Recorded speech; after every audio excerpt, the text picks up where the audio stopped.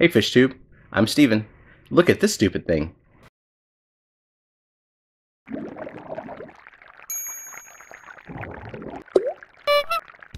Yep, I'm on camera a little bit for this one. Just thought I'd ease into the idea of getting comfortable actually being in front of the camera and not getting too hung up on looking and sounding like an idiot. So I'm trying it out for the beginning of this video, just me and the camera, no jump cuts, no excessive editing, or any other kind of alterations. And whatever happens, happens. There will be lots of editing. A week ago I posted a review of the Current Serene background kit. Here's a clip from that video. There. In the video, I mentioned it's nice and full of zen and all that good stuff, but the one gripe that I had about it was the lack of automation. You have one setting, and if you want to change it, you need the remote. And I am spoiled. I like all my lights being on timers and dimmers. I like that the Fluval has the Bluetooth app that I can change all the colors and stuff. I'm just hell, even my my house lights are all automated. I wanted to add a little something dynamic to the light kit. I ordered some $16 Wi-Fi enabled strip lights and made this fine piece of craftsmanship out of some scraps in my storage room. So let's take a look. If you want to set up something like this, the strip light I used was GoSun brand. I have some of their smart plugs too, so I figured it's going to be a decent product overall. In fact, I have the Current Serene light on one of those smart plugs.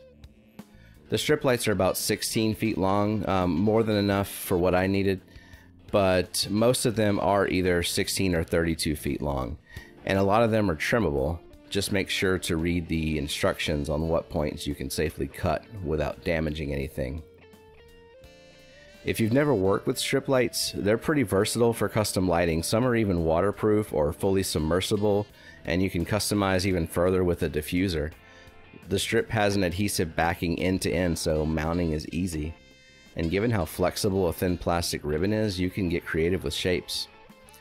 Full disclosure, I am an unpaid strip light shill. Anyway, I wanted my tank to be reminiscent of a landscape painting with a rising or setting sun. Notice the shape it takes over the horizon and the blend of colors you see. I think some of that's caused by pollution. So beautiful. So my first thought, how about a light taped to a ping pong paddle? But then I thought about it a little longer and I was like, how about I make it out of trash? So what are we looking at here? Scrap wood and the finest in wood laminate flooring. The top piece is 8 by 16 inches with a 32-inch long strip underneath it. I had this stuff lying around, but you can use anything reasonably rigid. Cardboard, styrofoam, cat. You probably already have your tank close to the wall anyway, so poster board would work. Or stick it straight on your painted wall, because I mean, screw it. The light arrangement is probably self-explanatory. Tapering zigzag here gives me the effect I want.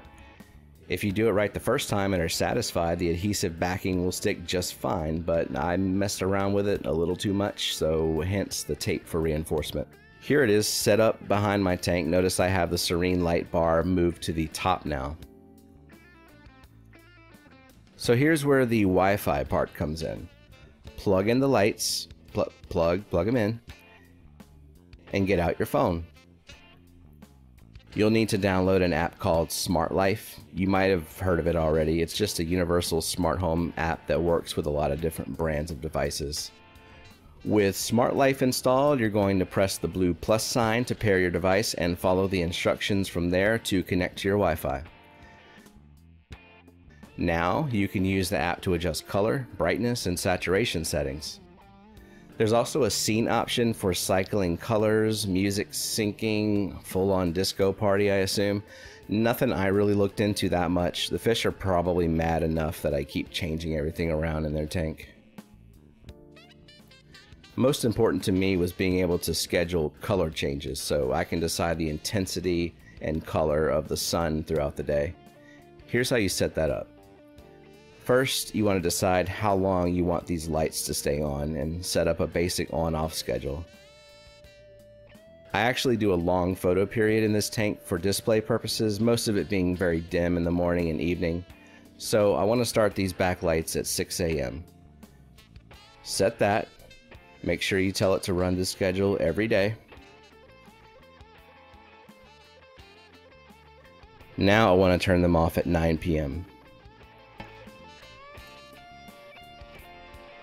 Okay, done with that. Back to the home screen of the app. Tap Smart, because we're about to get smart. You can see I already have a few scheduled color changes, so this will just be an example of what I did. Hit that blue plus sign and you'll see a choice of conditions. You might like to play around with the other choices, but for now, let's just go with the simple schedule.